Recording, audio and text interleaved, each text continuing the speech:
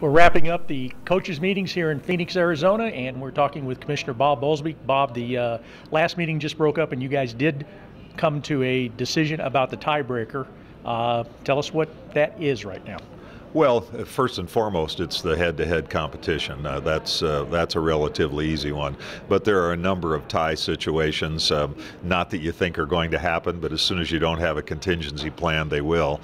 And so that mainly deals with three-way ties. But to some extent, it also is a matter of breaking ties down in the ranks.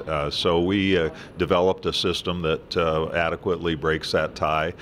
It will designate our champion, and in the case of us moving a team up into the football playoff, it will also help us to designate our representative to the Sugar Bowl in the years that Sugar Bowl is not a semifinal. So it's a good step forward for us, and we think that it's the right thing to do for our conference at this present time.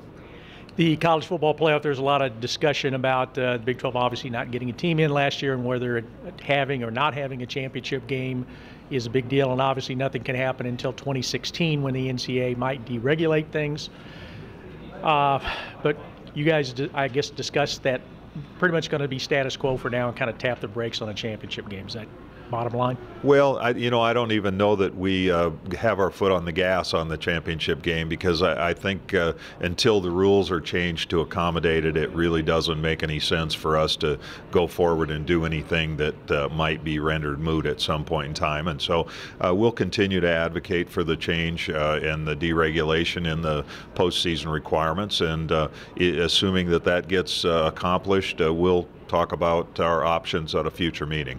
And basically the other thing is a small sample size with just last year. There's really no reason to jump off the cliff, so to speak, and make a decision on a championship game in any way, shape, or form, right? I think that's accurate, and I've really been proud of our athletic directors and our football coaches. They have been responsive, but they haven't been reactive, and they've spent a lot of good time thinking about the issues, and they know that 1 year doesn't make a trend. And so I think we have to proceed with caution, because we may find that our method is the best one, and we're the only one playing a full round robin. Nobody else can claim to play everybody, and I think in the end that's going to give us great stability from a strength of schedule standpoint. That's Big 12 Commissioner Bob Bowlsby wrapping things up here at the coaches meetings in Phoenix for the Big 12 Digital Network. I'm Wendell Barnhouse.